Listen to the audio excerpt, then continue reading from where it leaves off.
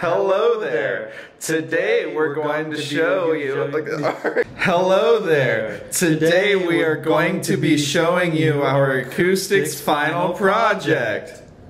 For our project, we decided to 3D print some musical instruments, specifically the ocarina.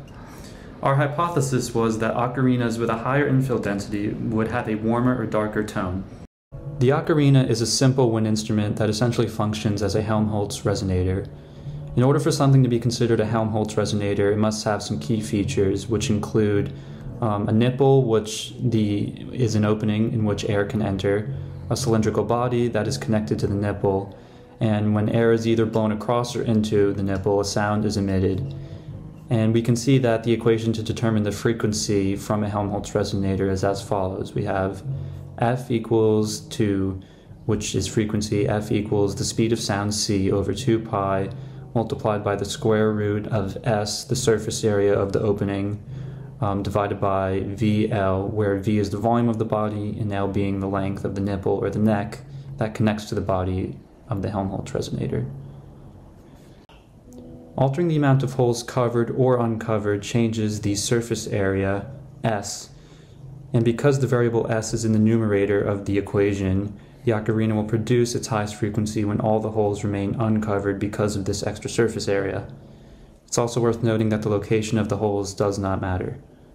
Some other conclusions that can be drawn from the Helmholtz or ocarina equation is that ocarinas with larger volumes will produce an overall lower frequency, and ocarinas with longer necks will also produce lower frequencies.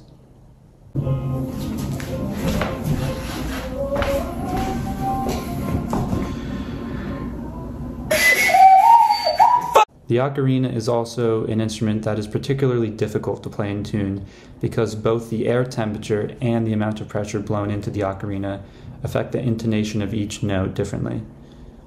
Many ocarinas are designed to operate at specific temperatures to help the performer have better intonation or play in tune better.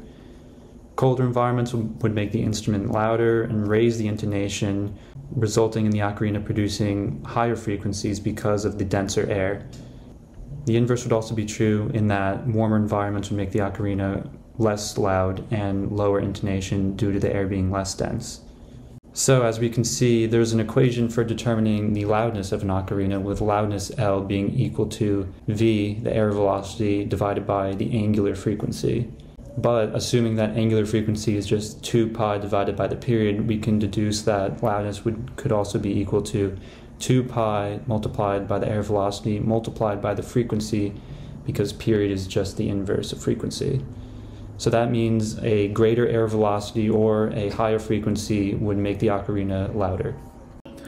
3D printers may seem like extremely new technology, but they're actually kind of old. The first 3D printer was actually invented in the 1980s, and ever since then, several different types of 3D printers have been constructed. These 3D printer types include stereolithography, the type used for the first 3D printer, fused deposition modeling, the type of 3D printer that we used, digital light processing, selective laser sintering, selective laser melting, laminated object manufacturing, and digital beam melting. When you want to prepare a 3D model for 3D printing, first you need to import it into a special kind of software known as a slicer.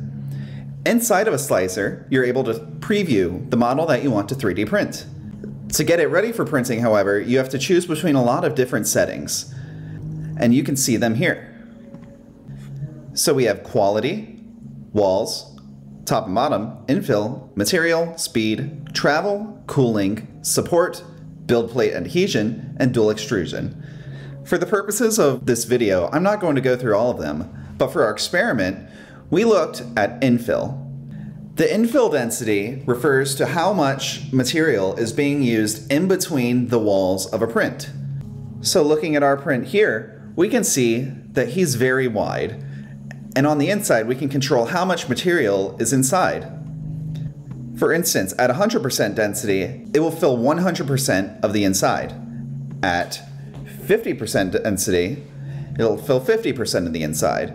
And it does that through several different 3D printing patterns that you can see here.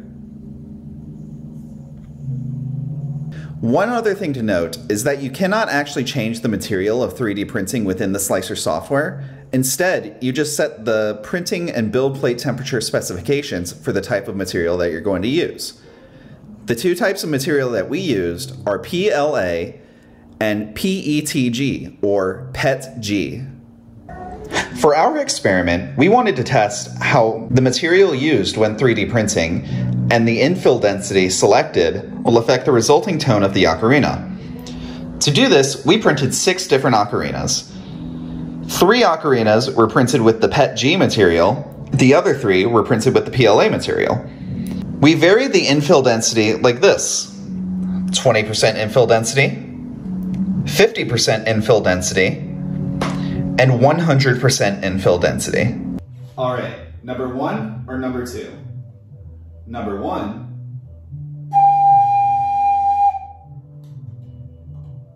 Number 2. I don't know, man. They both sound pretty bad. The findings of our experiment were inconclusive. For all 6 ocarinas with different infill densities and materials, no significant difference could be concluded in the frequency content between all 6 of them. In the future, if we were to continue this experiment, we'd probably try messing with some more 3D print settings rather than the material.